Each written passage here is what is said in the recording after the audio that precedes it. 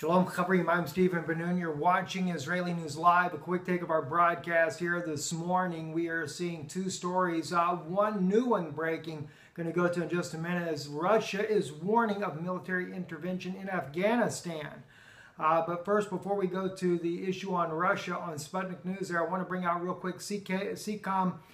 Top U.S. military officer warns North Korea that U.S. military is ready. That is coming from General, looks like General Dunford here in the photograph, that they are ready in the event that sanctions were to fail.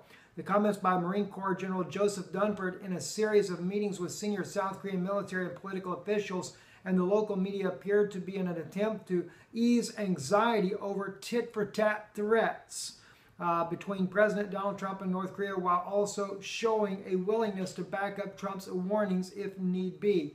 Dunford, the chairman of the Joint Chiefs of Staff,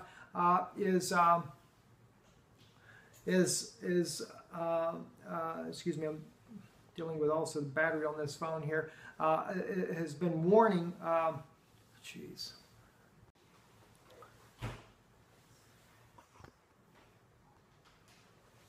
Shalom Chavrim, I'm Stephen Ben-Nun. You're watching Israeli News Live. A quick take of our broadcast here. General Dunford is warning that North Korea, that the U.S. military is ready in the event that sanctions fail to launch a strike on North Korea. This is coming out on ccom.com news broadcast. Several other news medias are reporting this morning. North Korea, meanwhile, has threatened to lob 4 intermediate-range missiles into the waters near Guam, tiny U.S. territory about 3,200 kilometers or 2,000 miles from Pyongyang, North Korea's capital. This would be a deeply provocative act from the U.S. perspective, and there has been widespread debate about whether Washington would try to shoot the missile down if they actually fired them. In other news, more breaking, more serious news, Russia is also warned that they will resort to military force in Afghanistan. This is something no doubt not going to sit very well with the Pentagon with this latest threat. Now, Russia is not talking about targeting U.S. forces, but rather ISIS forces, and they have been questioning what are these unidentified planes that are coming in and supplying ISIS forces in Afghanistan. Now, oddly enough, we reported here on Israeli News Live here in the very recent past there that there have been U.S.-made weapons in the ISIS forces there in Afghanistan, using those weapons even used by special forces. It's something that Lorenzo on Already Happened had brought out on his own news site, already-happened.com. Check out Lorenzo's site there.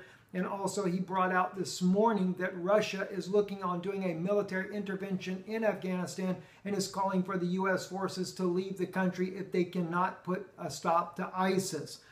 Despite the efforts by the Afghan government, according to Sputnik here, and the U.S., Daesh, ISIS, ISIL, and Taliban continue to gain ground in the country, threatening to import terrorism to Central Asian states. Speaking to Sputnik, Afghan military analyst Atakwala Amarko shared his views on whether Russia will intervene to tackle the terrorist threat.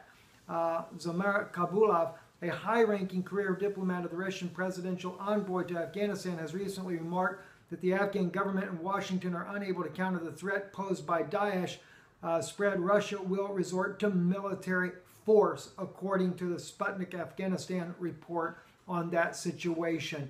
We are definitely headed in a direction that is not that good. I'm Stephen Ben-Nun with a quick take of our broadcast this morning. We'll update you later this evening on other news. Shalom.